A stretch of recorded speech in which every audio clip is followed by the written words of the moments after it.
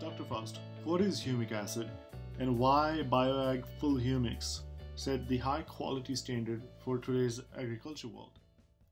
Yeah, well, Ful-Humix comes from my 50 years of experience with humic substances. We used to call them humates, humic acid. Now we call them humic substances. And the reason I got started in it is because I observed benefits in actual experimentation on crops. And I saw some things that kept me going for all these years. One was insect resistance, because I was an entomologist, pest control advisor, as well as an agronomist, and I saw some benefits there, and it interested me, and it benefited a lot of my clients. So I saw things that were good things, and I kept going, but there was problems with the humate products. You know, they were dusty, dirty, maybe wet, too wet to spread, or dry and dusty, and blew into the next county. And you get variations in results, and tremendous variation between sources. So it's very inconsistent. And then also the test methods were varied, as they still are.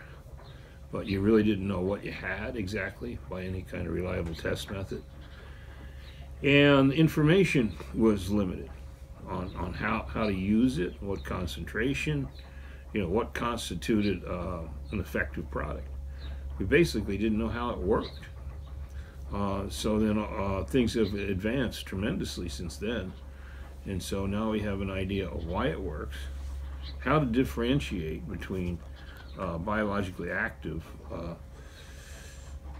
deposits, and with new modern science, we understand that there's a component of molecular genetics involved, which is something we didn't even know about at all when I started. Activation of pathways, and specific genetic pathways are activated by specific components. So since I started in '73, now we've learned that so-called humic acid has 800 different compounds in it. And it's not one thing. There's no one thing called, or one chemical or molecule called humic acid. Humic acid is a fraction. It's defined as humus, or the fraction, alkaline soluble fraction. But it's really hundreds of compounds that are formed in the soil from the decomposition of organic matter, plant remains. It's what was in the cells. I call it cell salts of plants, and then acted on by microorganisms like fungi that make all kinds of chemical compounds. So by doing actual plant testing in greenhouses, we've determined like which deposits are the most effective, and what concentrations are necessary. And this kind of information didn't exist. So we've solved a lot of the main problems, and that is what do you have? How do you identify a superior product?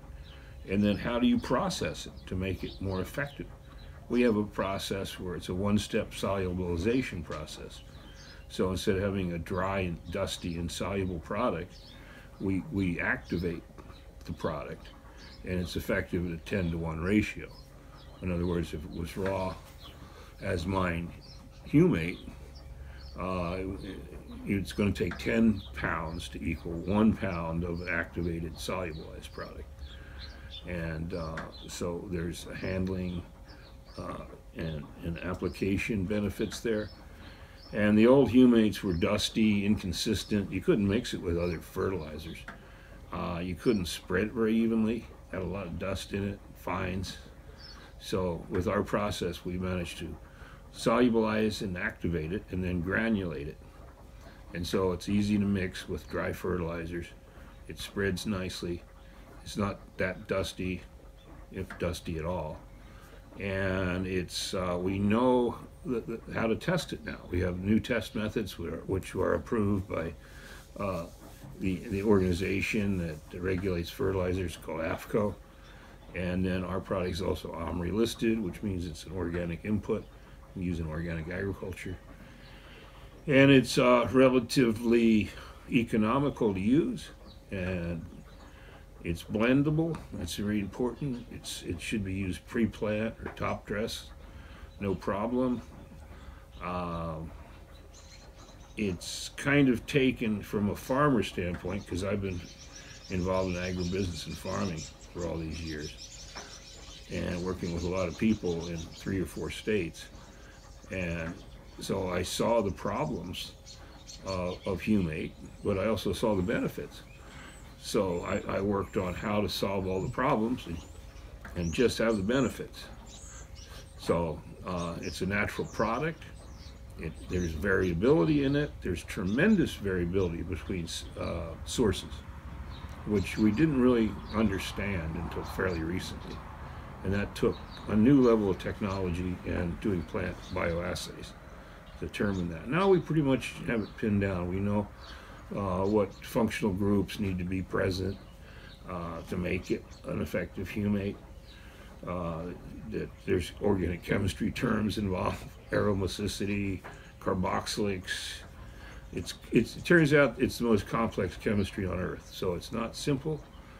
Some of the top scientists that used to call it humic acid now want to call it phenyl carboxylic acid, because it's really organic acids with an S, a lot of them, and not any one molecule. So it's just like soup. You can have a thin gruel or broth, or you can have a rich minestrone.